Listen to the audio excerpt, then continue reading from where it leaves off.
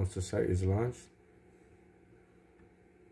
you will get a communication error if your device is not connected. So make sure that your XP400 is connected. That's where you connect to.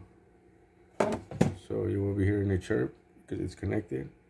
At first you'll see a red light, then green, indicating that the device is connected.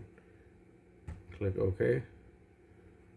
Now you can select the chip or key that you're working with. Now if you're working on an eeprom directly, like a 93C56 chip or an MCU or an immobilizer, and immobilizer, there's many you can work on, manufacturers, whatever one you decide that you're working on that day. Audi, Benz, BMW, Buick, Chevrolet, Chrysler, Delphi, GM, Hyundai, Jaguar, Land Rover, Porsche, Steck, and Volvo. Pick your choice.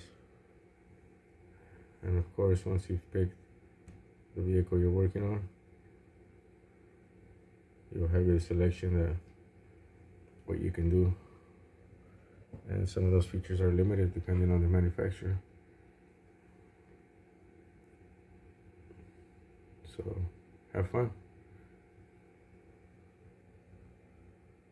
Pick your key or your chip.